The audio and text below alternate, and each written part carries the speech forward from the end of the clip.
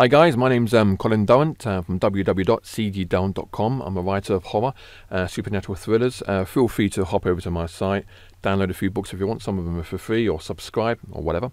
Okay, so today I'm going to be talking very briefly about Gimp and how to merge two pictures within Gimp to take away that kind of sort of hard edge from edge to edge on two pictures that you're trying to sort of merge. I've been asked that a few times, so here's how you kind of do it.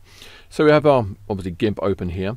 And what you want to do is go to where your pictures are located. Now you can use the option of File, Open as layers and bring in the images that way, or open and copy or cut and paste. But I find it a lot easier just to use the drag and drop option. Okay, so say we drag one images here, say for instance this, bring that into place. So I did that drag and that will automatically scale to the size of that photo and automatically set the canvas to that kind of sort of image size, and that most likely mean that the next image you copy in won't be set to that size, so you see it's slightly off the boundaries. So these are the two images that we want to combine. So what you're going to do is move over to a toolbox here to scale, and just briefly we're going to resize this ever so slightly. Click on scale just to resize it. What we're going to do, we're just going to move it a little bit over here. Okay, so that's kind of in place now. Now you notice that there's a yellow dotted line which is separating the two images. This is the boundary line. If you don't want to see this, you can get rid of this so you can see just the image by clicking on View, okay, and deselecting the Show Layer Boundary. That will get rid of this line so that it will show the two lines. Now you can see that the images are side by side, obviously, but there's a hard line, obviously, between these images here. So you want to sort of get rid of that or soften it at least a little. So we move up to this, obviously, to your mode section here, to your layers box here. Right click, then click Add Layer Mask, white full opacity. Click on Add. Okay, so that's done. So that's added a layer mask to that. Now what we want to do is add a blend tool to that. So move over to your toolbox, click on your blend tool.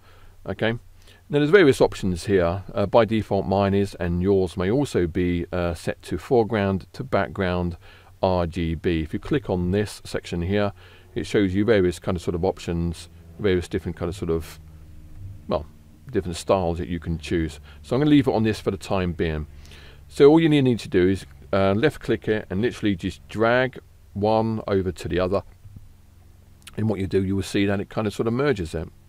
Now you see up here, okay, you have the hand, obviously you can see there's a hard line here, and that's obviously because you have white into black. So what you want to try and do is try and get the closest color matches you can for the images that you want to merge. But you see, just by doing that, it takes away the hard line. Now obviously the more you drag it, you can come right over to the image here, drag the line right fully into that, okay, and it will merge it much more strongly. So it obviously depends upon what depth you want to kind of sort of merge it, to what degree, what kind of sort of level. If you want to do it ever so slightly, just very, very slight. You know, obviously if you want a full kind of sort of merge and try to bring, you know, this image here more fully over into this image, you can drag it right across, okay, and that kind of will do that.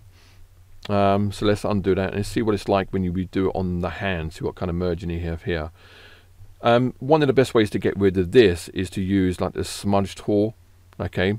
You can use the opacity kind of sort of tool. I'm not going to go into that here, but if you just, okay, actually let me go into that just briefly. So if you go to the smudge tool here, okay, and the pressure opacity, you might need to adjust the size and the hardness levels. But if we move over here, and this is going to be quite harsh, this, okay, but if we move over here and click onto this level here and drag them over time, what will happen is that these move. What you may need to do is merge the images down. So what I'll do, once you've got these in place, okay, take away the hard line, move to the image, and what we're going to do, we're just going to merge down. Okay, now what you should be able to do is use these kind of sort of smudge tools. Okay, so what you can do is use your smudge tools and use like the opacity, pressure opacity, just to take away that hard edge on the hand here. Particularly used for obviously when you're kind of sort of blending hard lines and different shades and different tones. But you see, I mean, this is just me obviously doing it just for a few seconds. You know, if you were to spend some time on it and obviously change the aspect ratio and the size, and the best thing to do is probably zoom into obviously, so you can get a real tight in. But you can see just by doing that, just spending a few seconds doing that, it's blended that in and made that look much easier, much better. And you can use other kind of sort of tools here, as well as pressure opacity, use perspective or track direction if you want to bring the whiteness round into that. Okay, but if you keep it using the opacity tool, it will blend that. May need to do it for a minute or so before it blends it fully. But you can see that obviously it's taken away the harsh line, it's blended obviously the two pictures. So that is how you blend two pictures and take away that hard line, and then you can use additional obviously tools such as these dynamics, these smudge tools, pressure opacity and velocity tracking, so forth in these options here, to actually just get rid of those extra hard lines where you have too much of a contrast in color between one image and the other. And that's how you do it. Okay, well, I hope you found this tutorial helpful.